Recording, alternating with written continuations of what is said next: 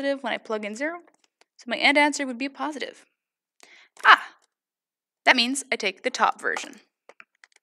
So your graph might look a little different than mine because remember, we don't know how high or low these loops go. We just know if it's positive above the x-axis or if it's negative below the x-axis. And lastly, now we have to check this end. It goes up or does it go down? Okay. Now this time, go ahead and pick the test point and check your signs and see if your answer matches mine.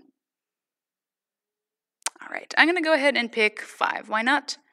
So plugging that in, positive, positive, positive, positive, positive, and answer, positive. Which means this here is our winner, and I'm sorry, next year, maybe you'll win. All right, and there is a basic graph of our sketch, a basic sketch of our graph. You can go ahead and check to see what this looks like in Wolfram Alpha if you want to, or plug it in on your calculator. All right, last one, here we come. Okay, so same thing, I'm going to find the zeros and then I'll use my test points.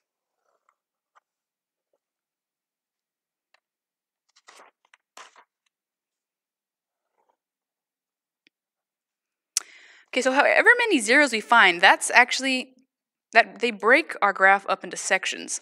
So let's see. I have 1 0 coming from here, that's going to be x equals 0. My other 0 is going to be x minus 3, and the last one will be from here, which would be x plus 2. Ooh, x equals 2, excuse me. And remember, we get those from setting each of our factors to 0 and solving. All right, and here we go. Let's test points.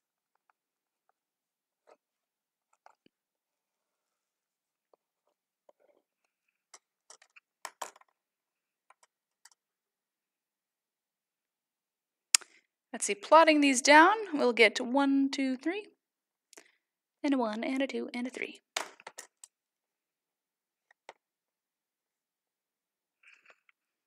And labeling our graph. Okay, starting from, let's just start from left to right. 2 options, upwards or downwards. Okay, go ahead, try to see which one you get. Okay, I'm going to pick the test point -10. So plugging that in here to my options, that's going to be a positive.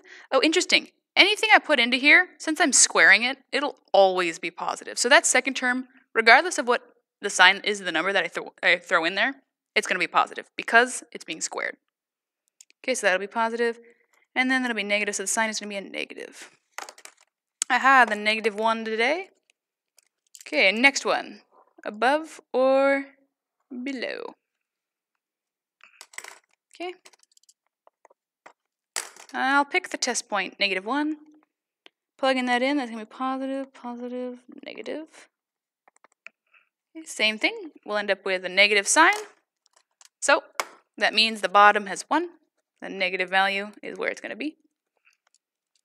All right, we have 2 more sections to be testing. So once again, I'll put in my 2 options, positive or negative.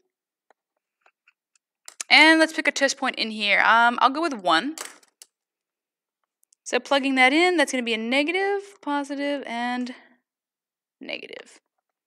Total sign, though, when I multiply these 3 factors out, will end up being a positive sign, because that's negative times positive, and then that negative times positive, or negative, sorry, which gives me a positive. So positive wins. And there we go. Last one to check. We're so close. All right, positive or negative. I'll pick 10 as my test point. Plugging that in, that'll be negative, positive, positive. Okay, remember I'm plugging it in to this to check the signs. And sign will be negative, which means the downward wins. And this is a rough idea of what our graph looks like. Just a sketch. Please remember your arrowheads on either side. That is it for 3.2. Here's your written homework, 5 points, due at the end of the week. Please email me if you have any questions.